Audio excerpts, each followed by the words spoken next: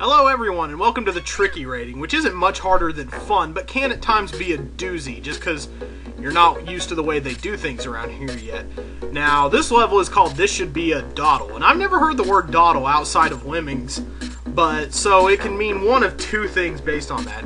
Either this should be a dawdle means this should be really easy, it's like, this should be a dawdle, or else they're being sarcastic, and it could also mean, well, like, oh, hey, how was work today, honey? Oh my god, it was a freaking dawdle out there, honey.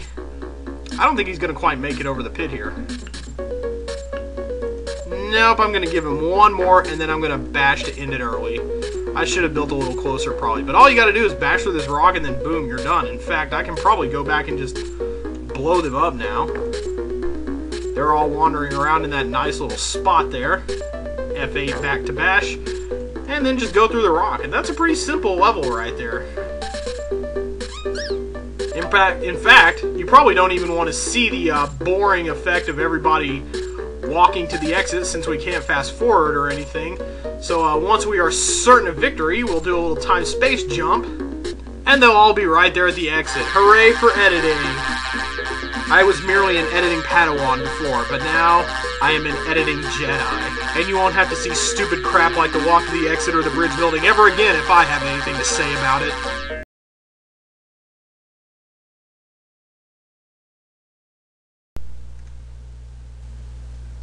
So here we are, the first instance of a repeating level, and it's the second iteration of We All Fall Down. So I'm going to raise the release rate to roughly 60, like I did last time. That should be enough to keep everybody on the ledge, and I'm going to switch over to my diggers. You see we have 40 of them now, and we're not going to be able to fit them all onto the screen at once, obviously.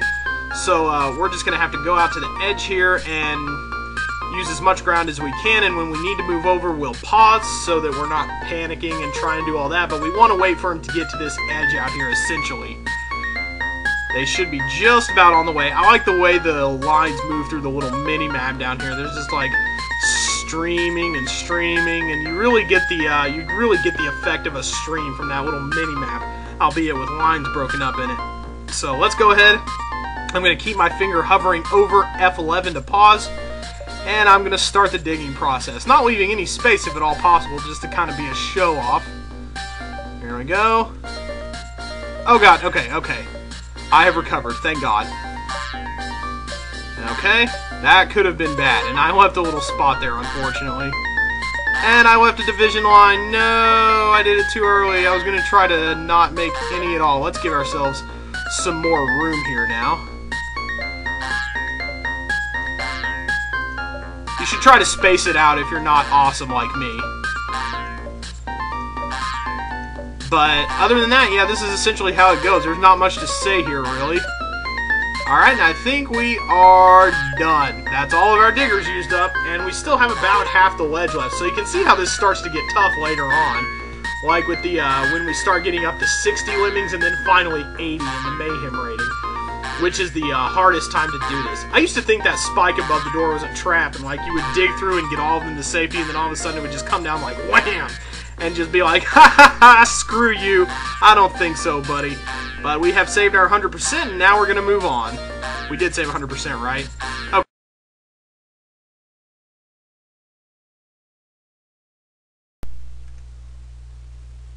Oh, and that would be handy, and that would be handy. Yes, it would, Mr. Smart Aleck level title, but we don't have a ladder here, do we? We're going to have to use bridges, and I'm going to speed up the release rate just to get them going on their way here. 2 blockers ought to do it, and then we dig through here. Alright, start about here, and then when we get about halfway down, we're going to mine through. You can also bash through if you want. In fact, bashing would probably actually be faster, but mining looks slightly cooler, so we're just going to do it up that way. And in fact, if you start mining, you can start from about here, as opposed to where you have to get a little farther down when you bash, so that nobody goes kersplat, which they might even, in fact. No, I don't think they'll do that here. So let's go ahead, and now we got to start building a bridge to the top. And nobody wants to see that. That's dumb and boring. So we're going to start from the middle here, and then we are going to... You know what? I think I started too early, actually. Whoopsie doodle. We'll see when we get to the top, though, won't we? Let's go ahead and start another bridge before we before we pause real quick. Okay, yes, I started way too late to be building this bridge, but we can recover from this. I'm going to make the builder a climber, and then I'm going to make him build some more. And then when he hits up on the wall here, he's going to... Yeah, I started way too early. But there is a way to recover from this, which you'll see in just a second. Now my little guy is going to climb up the wall here. And I'm going to make him a blocker about midway through here. And now I'm going to go and blow up my other lemmings and release them as well. Because now it is going to be up to one of the rest of them to get the job done. So now go over here, set these guys free, and I'm going to make one of them a climber as well. See, if you know your way around and you have enough tasks, you can always recover from a slight like this. I was thinking of the solution for later on when this level repeats, but let's see. Let's go ahead and let's just make the front guy a climber. He's in there somewhere. He'll get up the ledge, and then once he starts off, we're going to have him mine at an appropriate point. And while he's mining, we will bomb this guy, and everybody else will be able to make it to safety once he's mined through at the appropriate point. We just have to kind of find the right angle, start from there, and then once he starts mining in the appropriate place, which I'm going to determine to be roughly here, we will bomb this guy real quick. And if all goes well, I can dig to recompensate a little in case he hasn't mined from far enough, so I can I could dig a little, and then I can mine some more, and then I can dig a little, and then I can mine some more to make steps. And they should be able to get up in that fashion. So see, I made a mistake, but as is lovely about the fashion of these early levels, you can actually recover from mistakes like that. See, he's got a little part to climb up here, so he's okay. And so now let's see, did I make the steps correctly? I sure did. They're just small enough that they're able to get up and over. So in these early levels, it's important to realize that you can compensate for mistakes like that. You don't necessarily have to give up if you screw something up, which is nice. So now he goes on to the exit, and we kind of did this the hard way, but it's just neat to show off that you can do that, you know, in case you need to or something.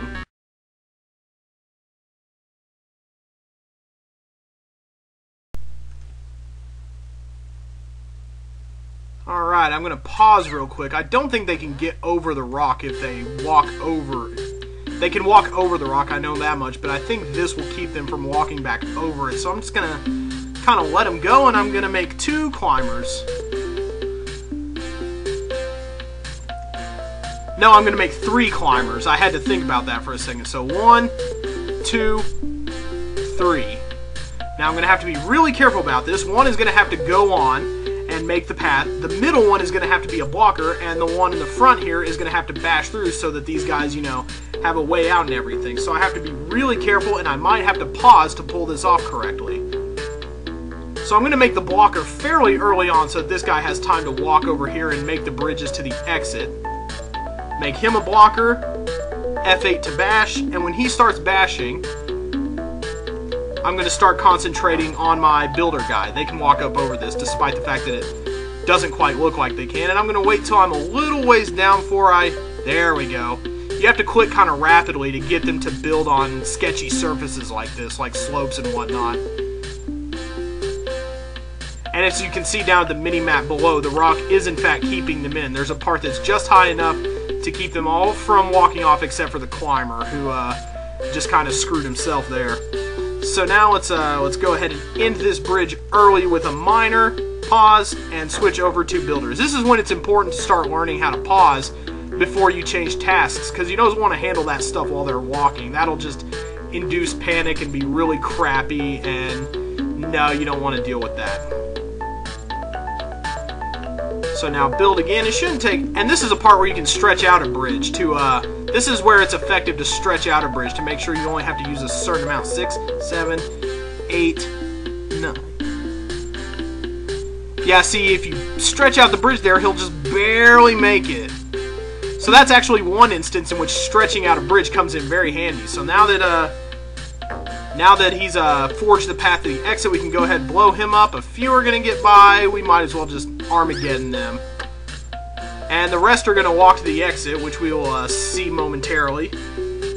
There they go. They seem to be making it just fine. And now you only have to save 20% this level, so let's check out a fun little fireworks display, why don't we? Let's just go ahead and start detonating. 3, 2, 1.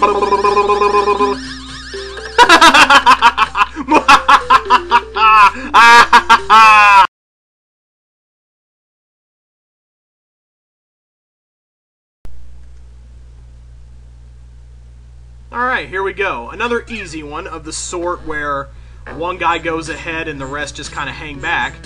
But the title ain't just Whistling Dixie. You can actually get kind of stuck here if you do this incorrectly. So let's go ahead and let's stop in there. And the rest should be, yeah, they're not going anywhere. So now we want to bash through these giant ball things. I always liked the way these balls were set up when I was a kid. It looked like they were strung around. Oh, see. Now we're going to have to go under them because I was careless about my clicking. Oh no, now I'm being... Okay, good. Alright, now we have some good footing here. That actually kind of worked out in the end. But I like how they were kind of wrapped around and made to appear to wrap around and get strung around the bar there. Let's just go ahead and bash underneath so that we can just go under this ball. And now we build over to the exit. But yeah, see how it's kind of like rope-like? That's not what it is, but they just kind of set some thin pillars up to make it look like it wrapped around. But I just think that looks neat. It looks like one of those Newton machines where you click the balls back and forth. That's just kind of a neat little aesthetic thing that I think is done here. But this is a short level. Most of the action happens in the middle. It's not terribly long, even though it's decorated very complexly. One more ought to do the trick, and then we'll mine it to end it early, about halfway through.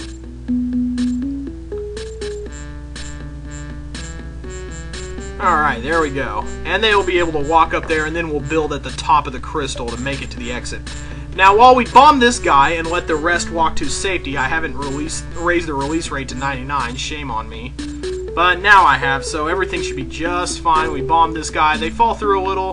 Whatever. Everything's just fine. Yes, that bridge went off without a hitch.